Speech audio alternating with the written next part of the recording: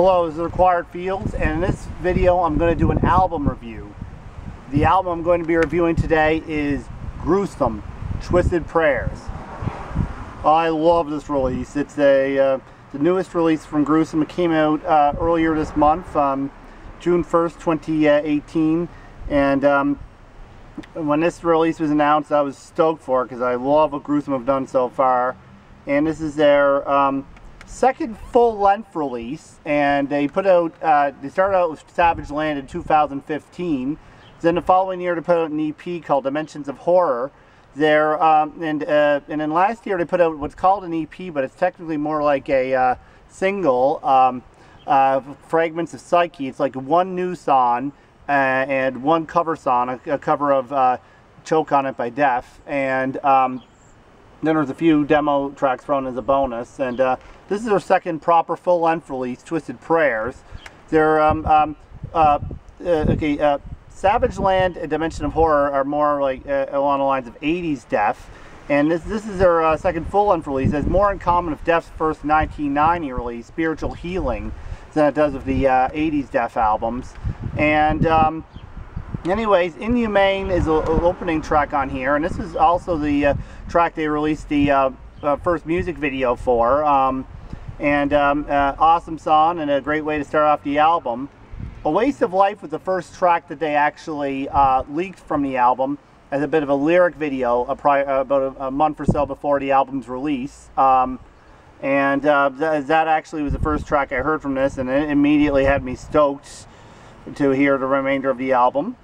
Then we have Fate, the third track on here. I mentioned Def, who is the best reference point for this band, hands down. It's kind of weird though, is that Fate was also the title of Def's 1992 Best Of compilation. Not so sure I'd agree with the compilation because, I mean, for a Best Of, it didn't even have Lack of Comprehension, which is the only track Def had a music video for up in that point. And it didn't even include Leprosy, the title track from Leprosy on it. I mean, some people said that the track listing just wasn't really the best. I mean, for the Best Of compilation, but when Combat Records, Def's label in the late 80s, early 90s, was going under, they kind of put out Best Of compilations for some of their other bands like Dark Angel, Exodus, etc. Fate was the name of the compilation. It's probably coincident that also the track but is on here when you consider that Def is the best reference point for here. And that Fate is an awesome track, easily the best, probably the best here. I mean, if repeat listens, I guess it kind of changes, but it's easily one of the best here, hands down. Then we have Lethal Legacy, which is another great track. Fatal Illusions is the next track on here, and this is a track they released a second music video for, and it's also a great song. I mentioned Leprosy is one of the previous Def albums. I mean, Savage Land was compared to Leprosy a lot upon initial release, and while Spiritual Healing, the first 90s Def release, is the best reference point for this album stylistically. I hear a bit of Leprosy in the main and the riff to the title track from the album Leprosy on the song Crusade of Brutality, which is the next track here. And speaking of Def Spiritual Healing, James Murphy, who played guitar on that album Spiritual Healing, has a guest guitar solo on this album, and that's another great track on here, Crusade of Brutality. And then we have At Death's Door. Something worth mentioning is that was, I believe, the first compilation of death metals that actually existed, or the first key back in the early days of death metal. That was the name of a well-known death metal compilation. Well, it did have one or two bands that are more thrash than death, but more extreme thrash really on it. But anyways, At Death's Door is another great track on here.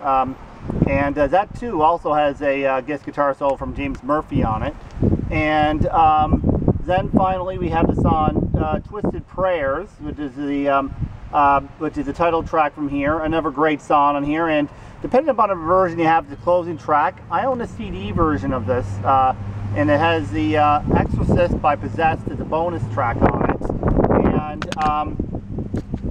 Anyways, Possessed, some people actually argue whether Death or Possessed was really the first true death metal band, because Possessed have a song called Death Metal, and they were definitely very influential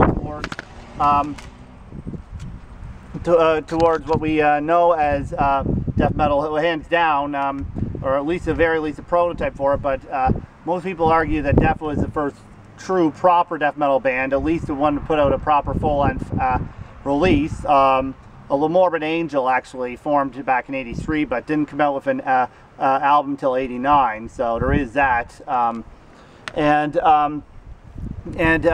Anyways, yeah. So yes, the CD version has The Exorcist by Possessed as a bonus track. Worth noting that the Possessed have reformed a couple times, have split up and reformed a couple times over the years, and in the current reformed lineup is Daniel Gonzalez in it, and he's actually the lead guitarist on this album, where he also plays the current incarnation of Possessed, and so that could be why they included it as a bonus track here. And it's not on the vinyl version of it, nor is it even on the cassette version. Yep, they actually pressed the cassette version of Twisted Prayers, a very limited number of copies. They did the same to Savage Land as well. I do own a cassette player, but I hardly own any cassettes on it. I mean, for it to play, but anyways, I own a CD version, and well, whatever.